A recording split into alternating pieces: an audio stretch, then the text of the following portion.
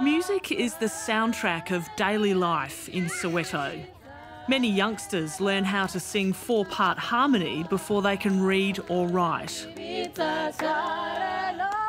I mean, music in Soweto, wow, it's been a healing process because music, we sing when we're happy, we sing when we're sad, we sing when we want to just enjoy our talent, really.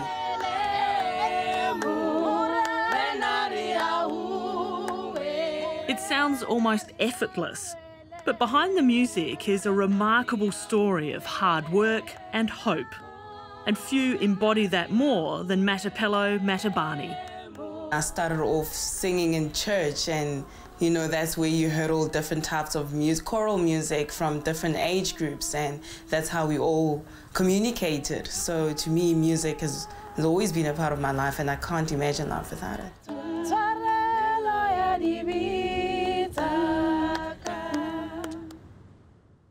What'll I do when you are far away and I'm so blue? What'll I do? I'm in the moment. I just go into the message of the song and live the song, really. What'll I do? You can feel this sort of instinct. Where does this come from? Amazing. But she's almost got it more than anybody else in the room. What'll I do? Not so long ago, a powerful voice like this may not have been heard beyond church or family gatherings. Performing on the international stage was a wild, unachievable dream. But now, extraordinary opportunities are dawning, thanks to an amazing project and a remarkable woman. To tell my troubles to. You know, I mean, she saw the talent that was in Soweto, and for her to bring out that music, that talent, that is just incredible that she's done that, and that sacrifice that she's done it, because, I mean, nobody told her to do it. What'll I do? Oh, 19. I think you should bring them off. Rosemary Nolden is an acclaimed musician who put her own career on hold to pour her energy and experience into the young musicians of the township. For almost 20 years, this has been her life, a music school called Buskaid. It's just an abundance of riches, really. Somebody, somewhere up there, decided that I was going to be the recipient of this huge gift, really. And I know I moan and groan and complain, but actually, you know, I am so fortunate that this happened. So that really does have to be you. It really does have to be you, because it was like a wonder.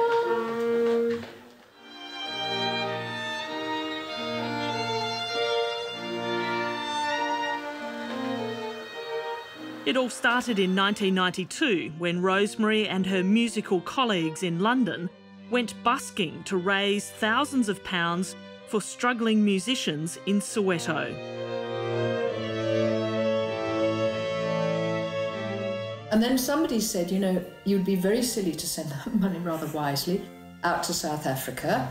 At the moment, it's not a very good idea. Why don't you go? Buskaid eventually started in 1997, and Rosemary has been on loan to South Africa ever since. It was supposed to be. Yeah, it was meant to be. Yeah. Whether it was the right thing or the wrong thing, I mean... You don't get another go. You don't get another go, no.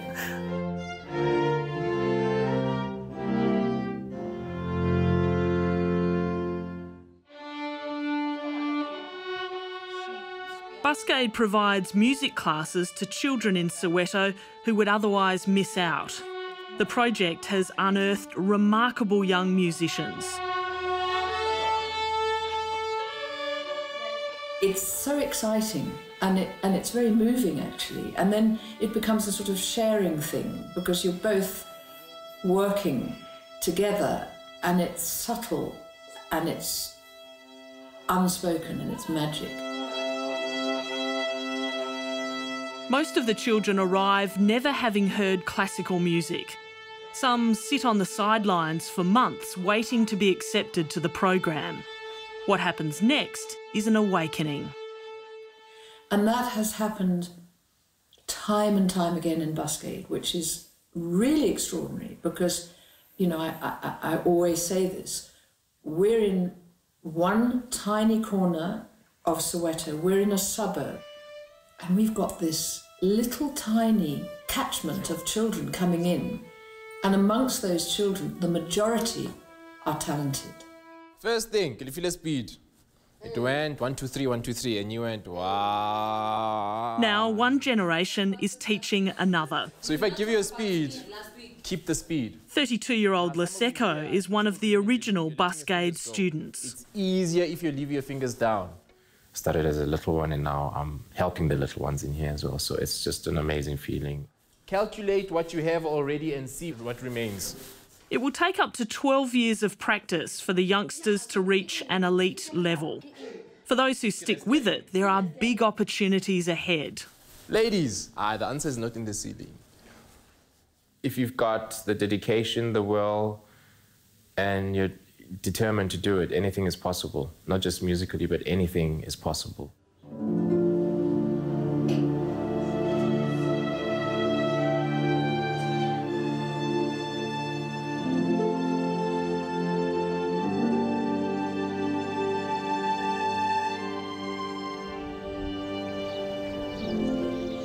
Soweto can still be a very tough place to grow up for some. During the depths of apartheid, it was infamous for poverty and violence.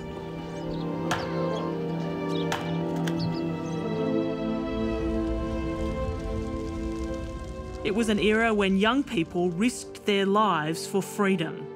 In June 1976, police opened fire on thousands of school children protesting against the racist regime. So, yeah, I mean, when I see those pictures and everything, I feel, wow, would I have been able to do that if I was, you know, back then?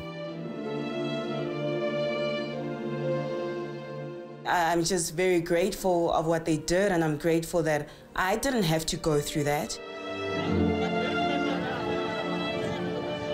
The story of 1976 is sacred here. The children of today are taught about the sacrifices of the past. But life in the township is changing, more than you can imagine.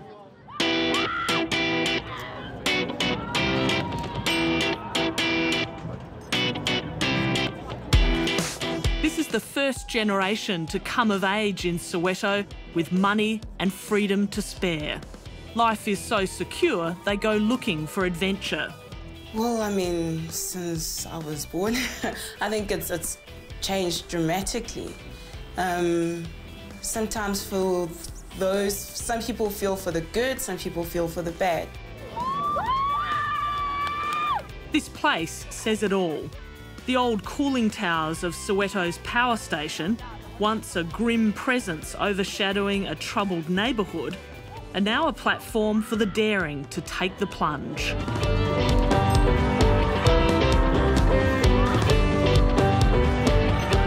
Soweto is actually a place that a lot of things are happening. It's not what it used to be back in the old days. Parts of Soweto now have all the trappings of middle-class suburbia, and it's no wonder. The size of South Africa's black middle class has doubled in the past 10 years. I mean, there's malls going around everywhere. We even have a square now here. It's got McDonald's and everything.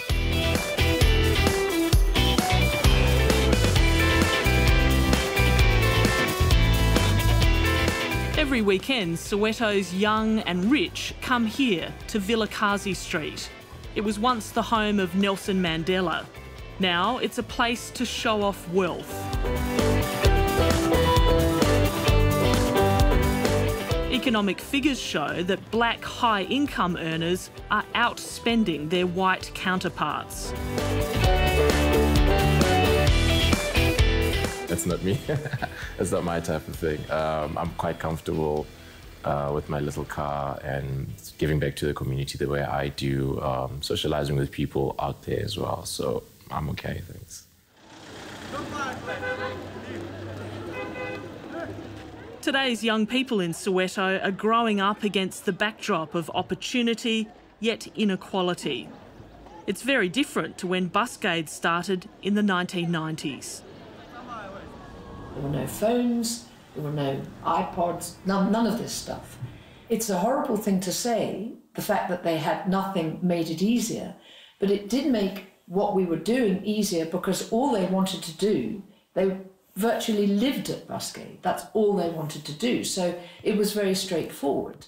After all the work that we've done, what are we going to do about it?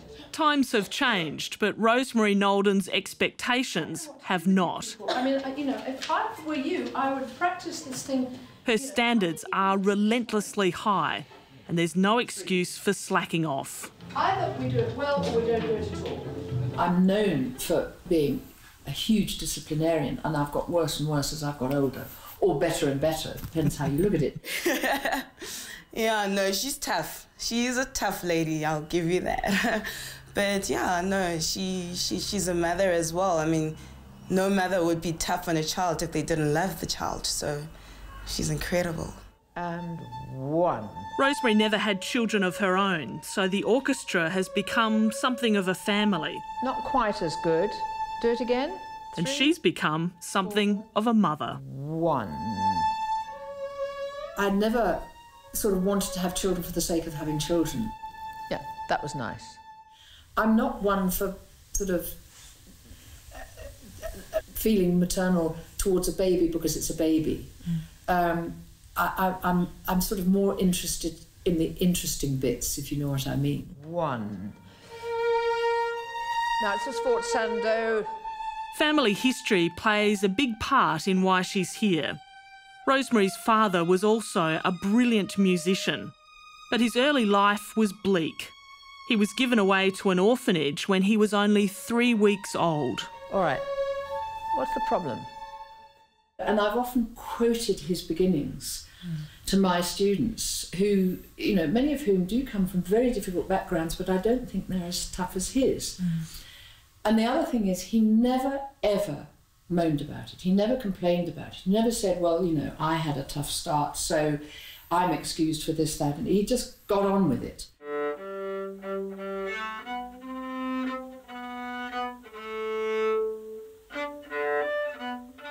Some of the Buskaid students already have that raw determination. You can see it in their eyes.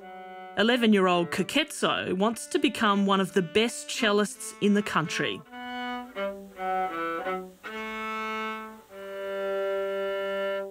I mean, she looks very young, doesn't she? She's very small, but inside I think there's a very, very iron will. And, she's doing her bit.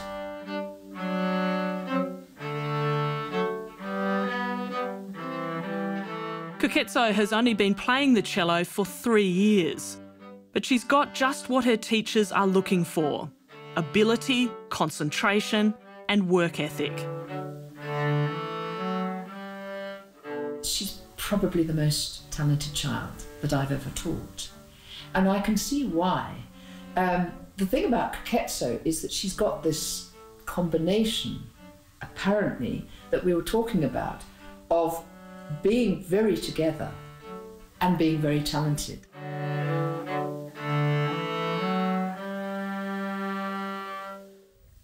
We were talking with Rosemary 2 days ago, and she said of all the young cello players that they've had at Buskaid, you are the most talented and hard-working. What do you think about that? I think she's speaking the truth. She was telling the truth because I'm like that. And at school, I'm just like that. Do you feel proud about that? Yes, I do.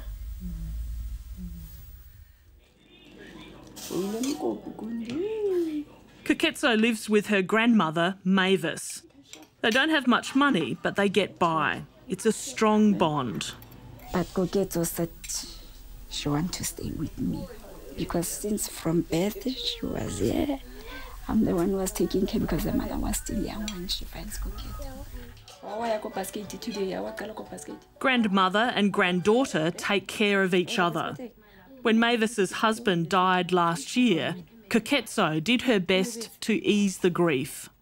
I love her very much because, you know, even when his grandfather passed away, she's the one who was consoling me most. You know, sometimes when she come from school, sitting there, maybe I was crying, then when I hear her coming, just wipe my tears and Mama, why are you crying?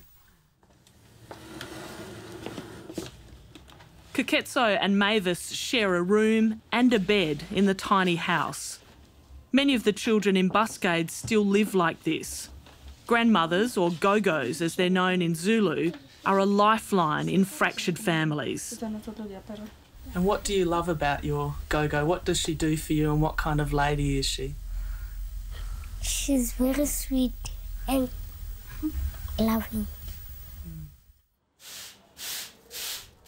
Mavis wants a better future for Koketso. She had her own education turned upside down by the chaos and violence of the 1976 student uprising. In 1976, I was there. I was still at school.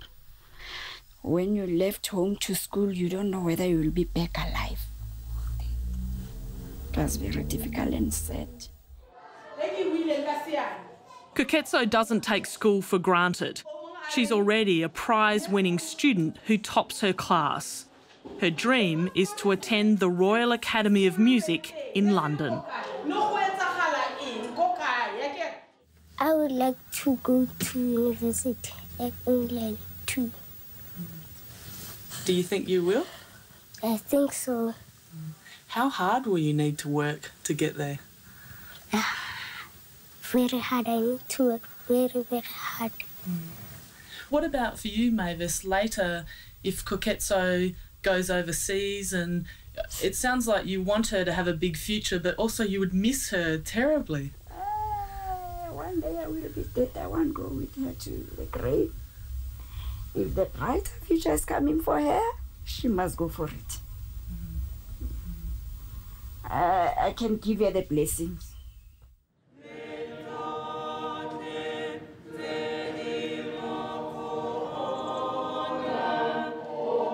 Despite all the changes and opportunities, there's still something about life in Soweto that's traditional and conservative.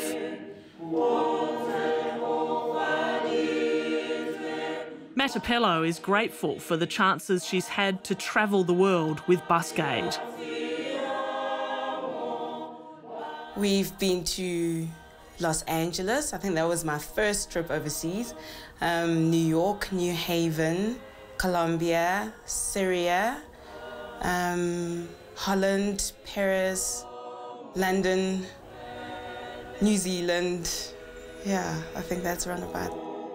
All the years of uncertainty in Soweto have left a layer of caution. Despite Matapelo's exquisite voice, her parents insist that she has a career to fall back on. So she's a qualified interior designer.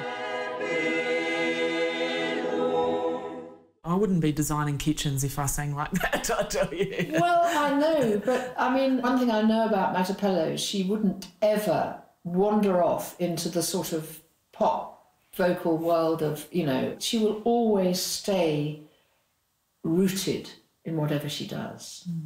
But I agree with you. I wouldn't be designing kitchens.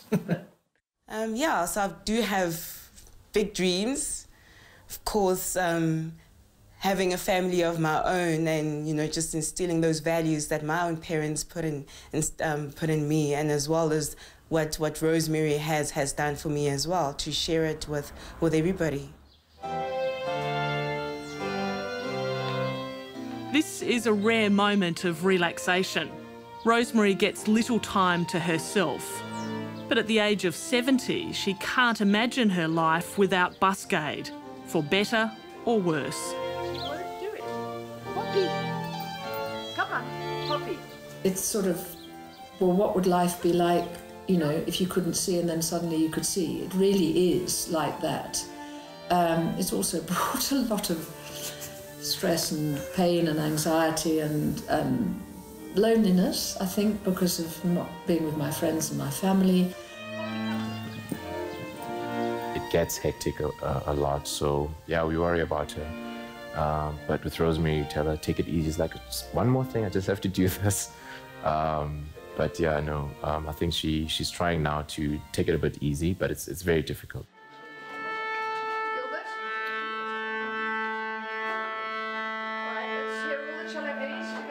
This is when all the practice and persistence comes together. It's only a few minutes to go until Buskaid's annual community concert in Soweto.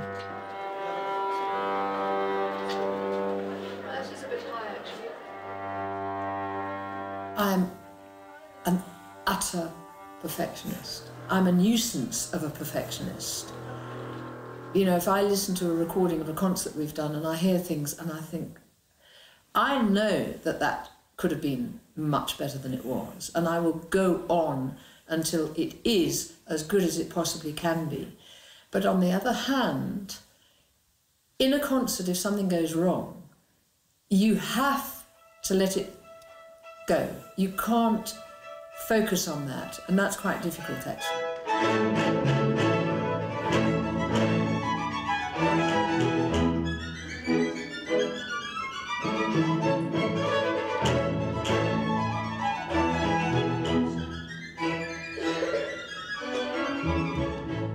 It's a chance to soar in front of a home crowd. The audience is full of family and friends.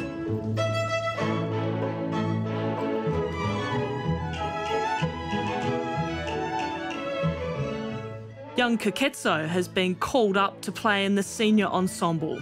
She knows it's a big opportunity. Why are you very serious about school and music? Why do you think that is? I think it can give me a more brighter future.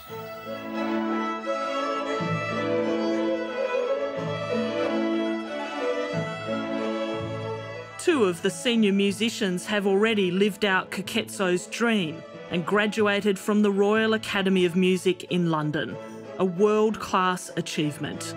And I went to their graduation, and I can't tell you, I mean, you know, talk about emotion. It was a wonderful moment.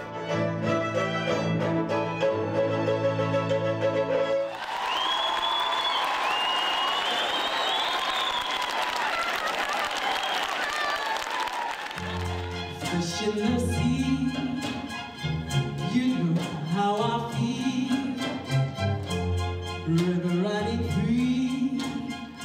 You know how I feel, blossom on a tree.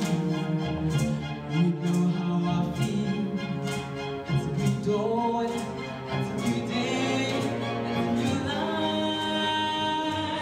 Oh, freedom is mine, and I know how I feel.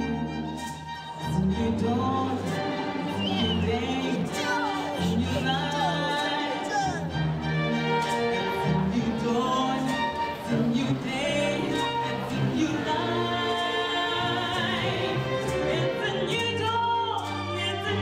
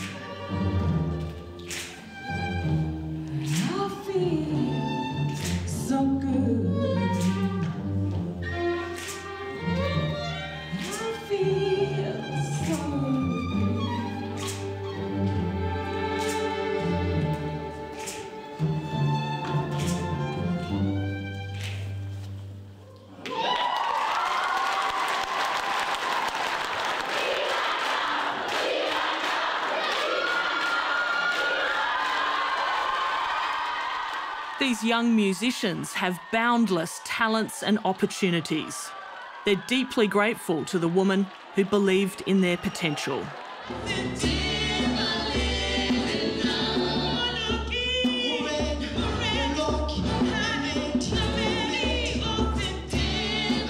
There's something going on, isn't there? There is something going on, and it's sort of much bigger than all of us. And it has transformed the lives of quite a number of people. And I think, well, I'm just lucky. It's been hard work, but it just fell, literally, at a particular point in my life, and in their lives, and in the life of this country.